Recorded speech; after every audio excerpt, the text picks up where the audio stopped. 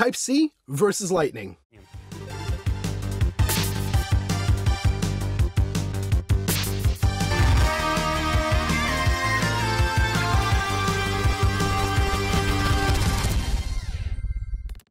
Every time I switch to an iPhone, it is the connector that surprises me the most. It would seem that the whole world has already switched to Type-C. Even in MacBooks and iPads, it's standard, but Apple still holds on to its ancient connector. So why does the company believe in it? Is the main version of Lightning being more reliable? Or maybe smarter? I wonder. Let's take a look. According to the official Type-C documentation, the connector must withstand at least 10,000 connection-disconnection cycles, with no more than 500, a maximum of 500 connections per hour. What about Lightning? There is no official data on it, but there is information from certified cable manufacturers, and the boldest of them claim 5,000 to 6,000 connection-disconnection cycles, which is even less than that of Type-C. But since there is no precise data, the only way to find out the truth is to conduct a test. Within the span of an hour, we will connect and disconnect the smartphone to Type-C and Lightning 1,000 times. At the same time, we will exceed the norm of 500 connections. Whichever wire and connector suffers less wins, and these guys will help me. Hi. Hello. Interestingly, from the very beginning, both connectors are quite loose. Well, let's see. In the meantime, we'll figure out which connector is cooler, smarter, and has more functions. This is Droider. Let's go.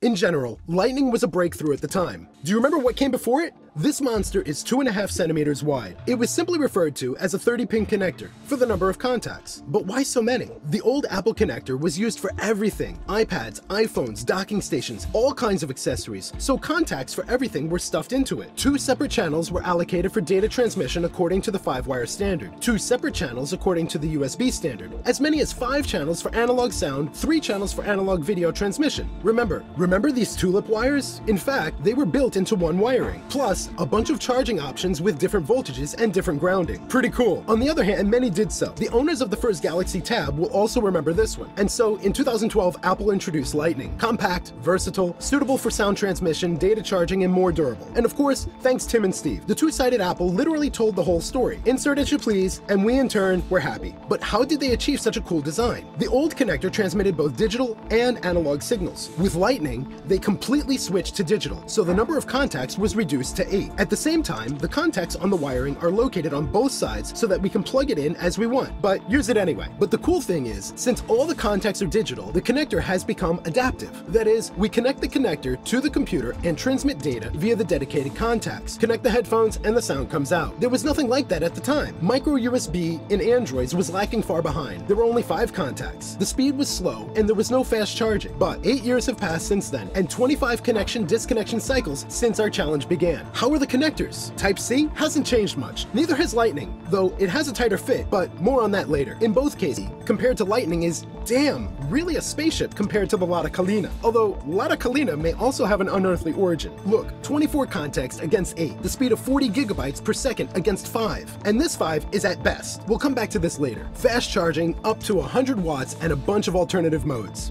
In all this, we talked in the video about USB 4. Type-C is the most advanced connector. One of these can replace the HDMI port, charging socket, headphone jack, and a bunch of other things. But no one can replace my assistants. How are they? Both subjects have become looser. Type-C even seemed to have warmed up a little. We're going on and on, but universality has a downside. Under the guise of a Type-C connector, you can discover the notorious USB 2.0 with a speed of 480 megabytes per second. You probably think that Lightning is better in this regard, but it is even worse. First, this is a closed standard and Apple does not reveal its characteristics. That is, when buying a wire, you will not know its specifications. But later on, the Lightning wires, it turns out, differ from each other. Included, for example, all iPhones and iPods and other accessories will come with USB 2.0 wires. The speed is 480 megabits. You can verify this by looking at the USB side of the wire. Here, for example, is the cable from the iPhone 11 Pro. Can you imagine? It has enough contacts for compatibility only with USB 2.0, but it cannot work with USB 3.0. However, with the 2nd gen iPad Pro, the situation is different. It has 16 contacts in its Lightning, not the usual 8. Hence, the data transfer speed like USB 3.0 and faster charging, but it still can't be compared with the compatibilities of Type-C. But why does Apple still not switch to Type-C? There is definitely no information on iPhones, but there is a legend about the incredible riches that the proprietary connector brings them. Look, if you want to produce accessories for Apple, you need to join the MFI program, which stands for Made for iPhone, iPad, and so on. By the way, to find something out about the connector, you also need to join it. We tried. In exchange, you get all the necessary documentation and Apple money. On the one hand, it looks like greed. On the other, Apple seems to have been ahead of Type-C by 3 years. And in general, it's not good to change connectors often. So Lightning will most likely be around at least until they abandon the wires altogether, which can actually be the case for iPhone 13. At least, they say so. Meanwhile, in our test, the Lightning is still the same, while Type-C is already even looser. And finally, reliability. Where did the rumor come from that Lightning is more reliable than Type-C? Even I said it in several videos.